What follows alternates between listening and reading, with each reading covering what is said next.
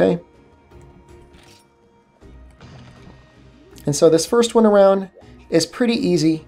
We're just going to be getting ourselves some raw meat, and then I believe afterwards we have to cook the meat into some sort of steak.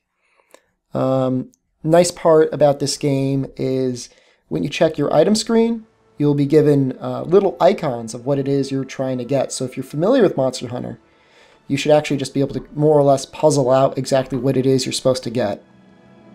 We'll demonstrate that in just a moment.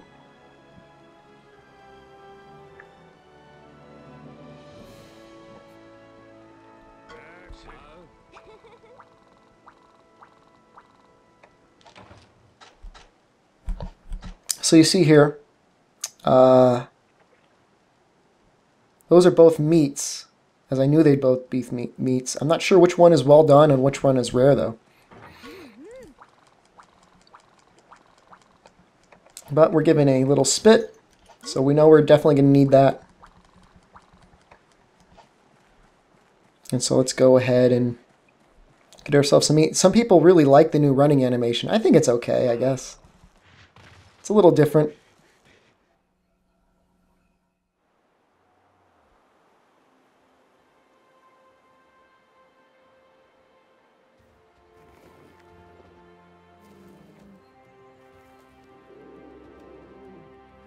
Cinematography is, of course, still pretty great.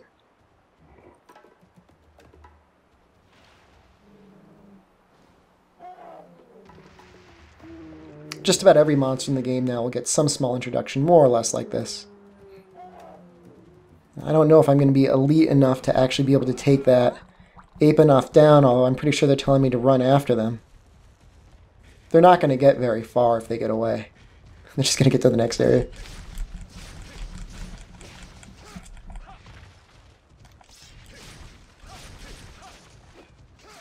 They might have been immortal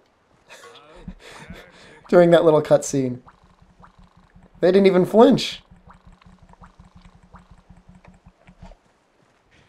Now, something new about the Sword and Shield is it gets a little dash attack. It's no longer the leaping attack. That's the X and Y we saw there. Now, just a little disclaimer. I hope to get a lot more practice with all the weapons. I haven't yet had the opportunity to really practice them all and figure out how the new movesets work. I've done it for the Bug Staff. I've done it for the Charge Axe. The two new weapons I'm pretty confident with. Lance as well. Bowguns are pretty much unchanged, so I'm not too concerned about those. But certainly the Sword and Shield I'm a little iffy on. Like I just did an attack now that I had no idea even existed. I did some sort of backwards dash with A when I was comboing. Which is cool. I mean, I heard it had the ability to counter now.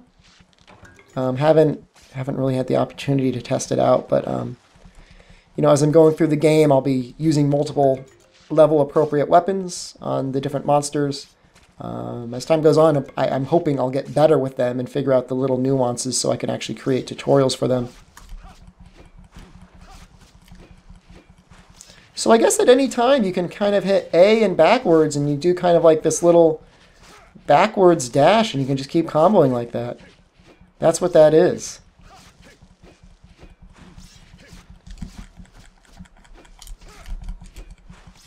That's really interesting.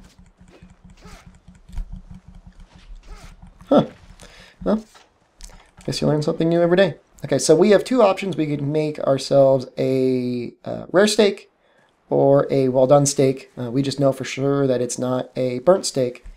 So let's go ahead and make ourselves a well-done steak first, and then we'll try and make a rare steak.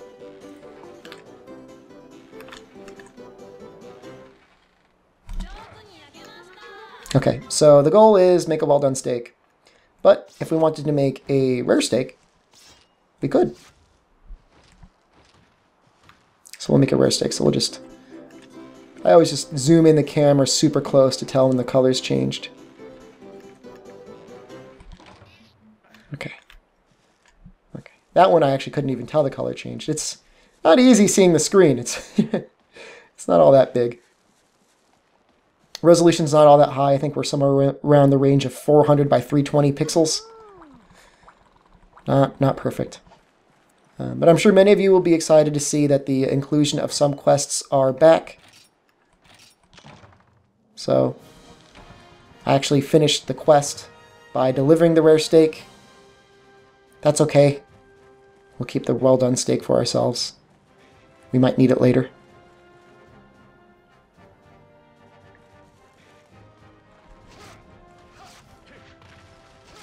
You see there's jumping attacks now. You'll certainly see a lot more of those when I actually get around to big monsters. This first update here, I'll try to push through until I actually get to fight a big monster. Not sure that I'll be able to or not yet, though.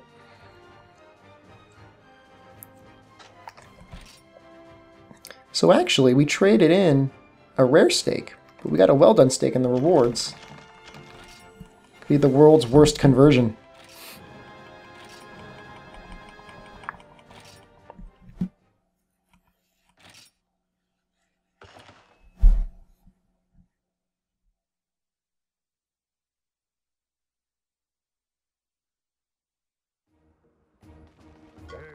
Okay, let's talk to the boss again.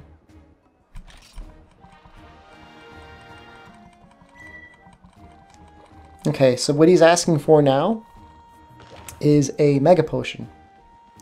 So this is going to give us the opportunity to gather ourselves a couple materials. We need to gather, of course, a herb.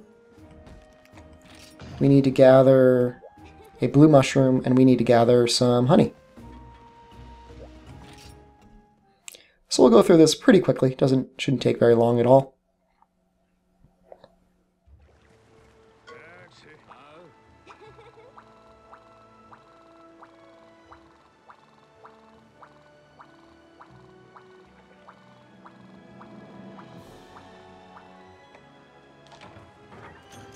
That little question there that she's asking, she's just saying, do you want me to repeat myself? The answer is, of course, no. No thanks. Okay, so first thing to get is an herb. Should be pretty easy. Just get it right here. Okay. It's easy because they even ping it on your little mini map. So you'd have to be pretty dense to notice that it's not available for you to gather.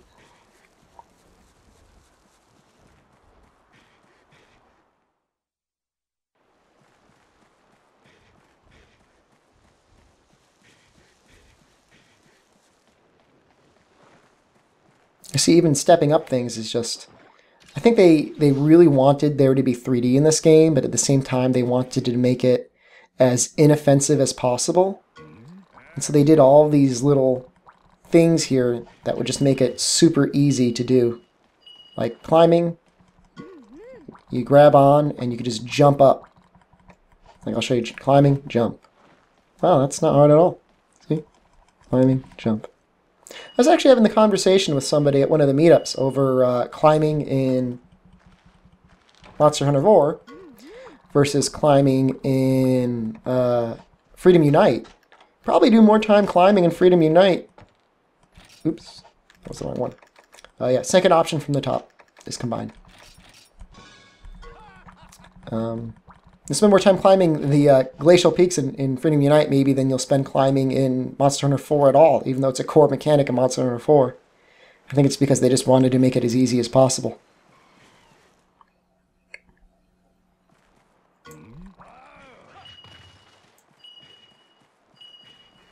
Okay, and here's our little honey gathering spot. You'll see there's a little beehive's nest over here.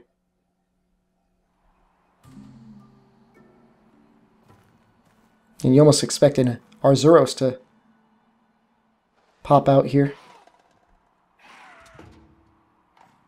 Instead, it's your friend and mine, the Jaggies. No great Jaggy yet, though.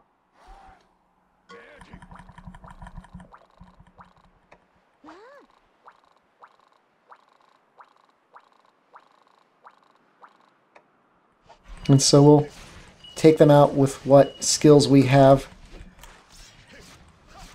Now the fun part about that little dash back, it's like, I think it's almost like even intended to just quickly dodge an attack, because it looks like when you move back with it, you just move back more or less the same exact distance as you would that you moved back with your dash forward.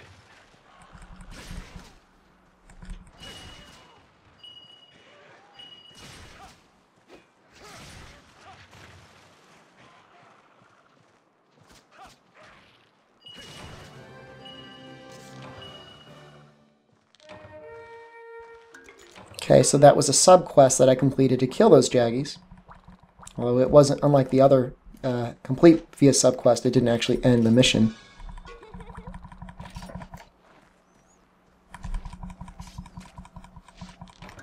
And it might actually be a good idea to gather a little extra honey here. I think we determined that this quest almost has unlimited honey.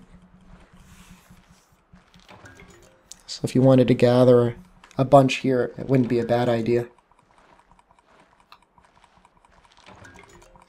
Just to have, I mean, you get the ability to farm honey like you would other resources in all the other games. But it's good to have a nice stock to begin with, especially when you start fighting large monsters and you want to be able to have those mega potions. Okay, 9 will do.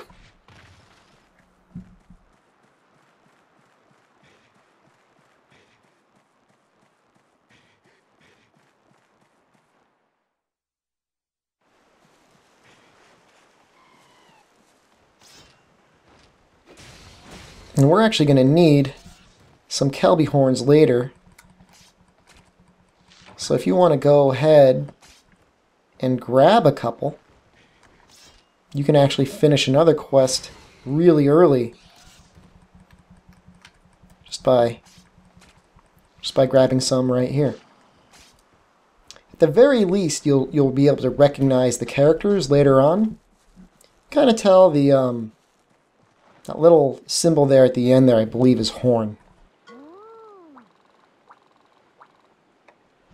Okay, and then just bring the Mega Potion back to the red box and deliver it. Just going straight through the commands.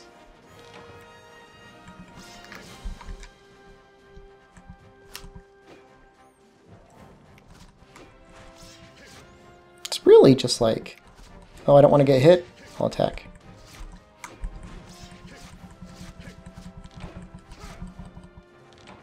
I'll have to play around with it a bit more.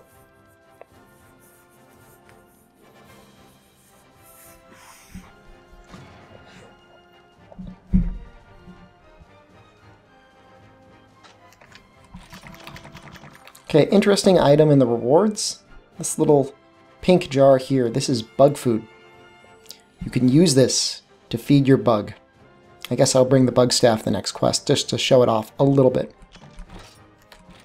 And these are some bird wyvern fangs gotten from defeating the little Jaggies, little subquest reward.